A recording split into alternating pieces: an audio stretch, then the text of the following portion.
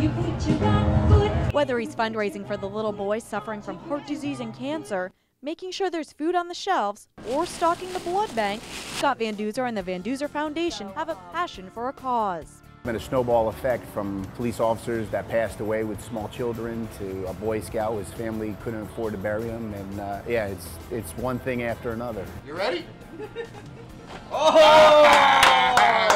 Affectionately referred to as the Pizza Man, since 2008, Van Duzer raised nearly $500,000 for St. Lucie County families, brought in more than 200,000 pounds of food, and with the help of Florida's blood centers, Be a hero, get some blood! collected nearly 4,000 pints of blood. Sometimes you think about, wow, I really wish I could go do something, but until it happens to you and then you really see what happens, Van Duzer Foundation was just, it's unbelievable.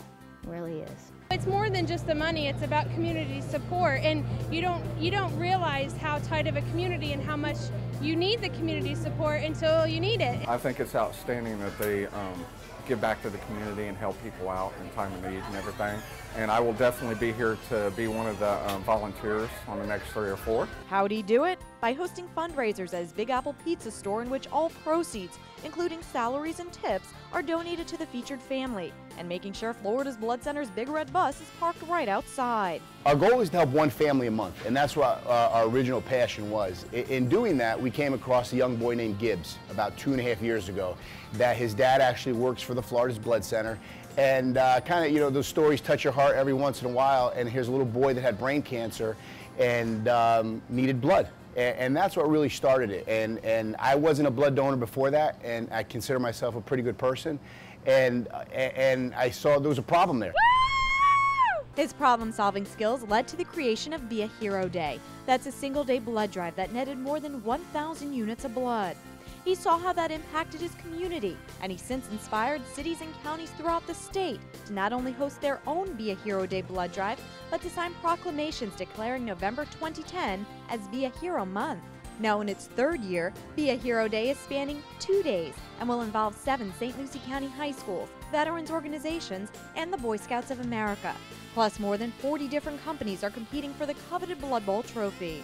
I want you to hold it like, ladies, I want you to fight over it. Van Duzer's efforts aren't going unrecognized. Florida's Blood Centers named Van Duzer as its first ambassador. We are now going to badge Scott officially as the first ambassador of Florida's Blood Center. People magazine featured him as a hometown hero. He received the Jefferson Award for Public Service. The Boys and Girls Club named him as their Man of the Year in 2010. That's the same year the Florida Public Relations Association named Van Duzer as Communicator of the Year. During the past 2.5 years, the Van Duzer Foundation brought a taste of the Gator Nation to St. Lucie County. We love Tim Tebow, go Gators! Celebrated a night of heroes with legendary coach Don Shula.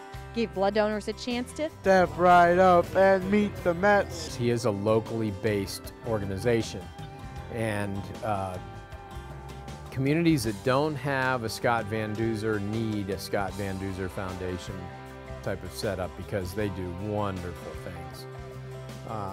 Just phenomenal, unbelievable. I'm so proud of him, but it comes from his heart. Scott's great. He's 100% full throttle all the time. Van Duzer's taken the concept of pay it forward to the extreme, and as his foundation looks toward the future, they hope to continue working to save lives through blood donation and lend a helping hand to families in need.